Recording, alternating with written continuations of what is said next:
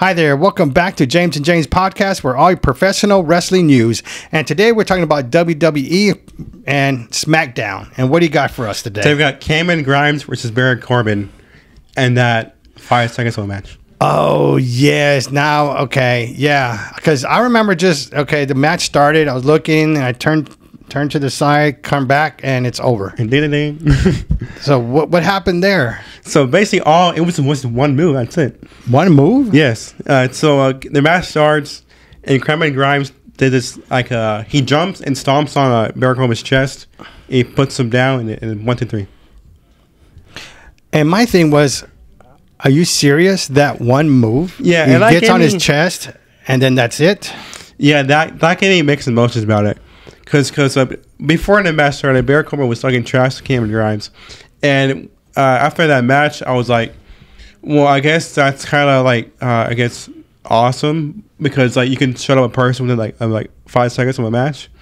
But at the same time, for fans who don't know who you are or don't know how you wrestle like me, I know who he is. I've never seen how he wrestled before. Yeah.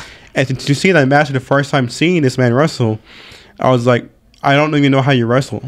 Show me how you wrestle like a normal match. Yeah. Not just do one move. I mean, the only thing we could say is that he finishes a match, but I mean, but like you said, I mean, how? You know, because he was in NXT, right? Yeah, and he got with the main roster. So then this was his first match. Yeah, on the main roster on SmackDown. So and that was it. 5 seconds of the match. All right, and I bet you everybody doesn't even really remember much about it anymore. I know I didn't. I was waiting for you because you wrote some notes. I'm like, okay, good, because I don't remember that match. One of those was one word.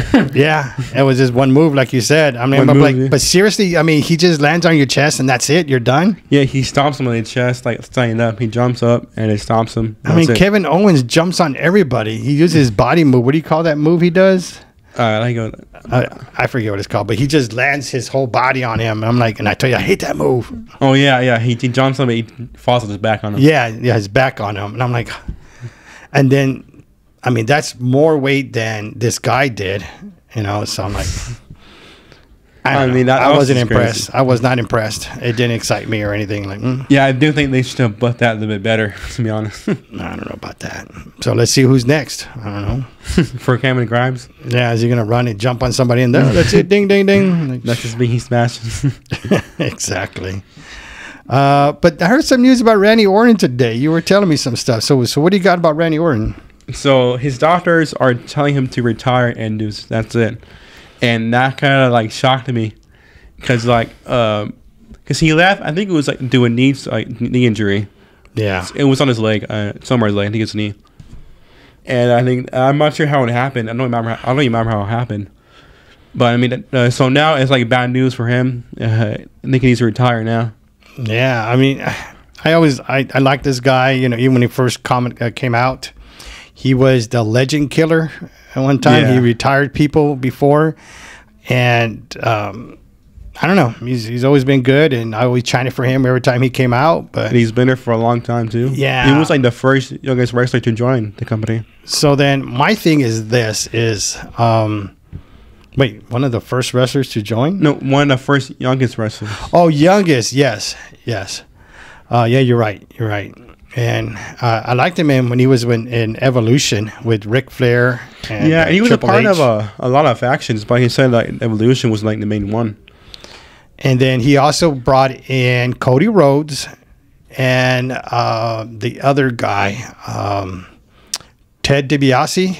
Yeah, them two, because they teamed together. Yeah, and he brought them into the WWE, helped them make their name. Yeah, because all their fathers were in wrestling. Yeah. So that's why he brought him in.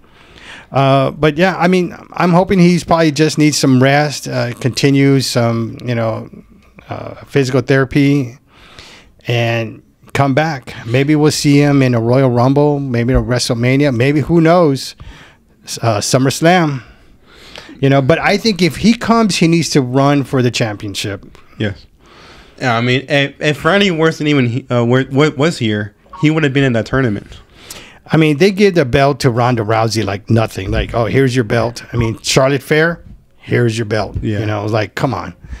I mean, I don't think I don't think they need to give it to Randy Orton. I know he could, you know, go for the belt and win it on his own. But I'm just saying, like, man, like, he needs to get another run on it. Yeah, I mean, like you said about earlier, like, he helped a lot of people make his name. Even Matt Riddle, remember he teamed with him? Yeah, that's right. And he helped bring his fan base up. And it worked. Yeah, because really even now, his fan base is crazy. That's true. So, I like that. I mean, I do feel like he's going to return in, like, a matter of months or, like, a year or two. It's going to take, like, a long time, though, for him to come back. But I'm pretty sure it will be, like, a big pay-per-view or, like, day after WrestleMania. Well, thank you for watching this episode. And don't forget to like this video and hit that subscribe button. Like always, James will have all the social media links in the description down below. Thank you for watching. Peace.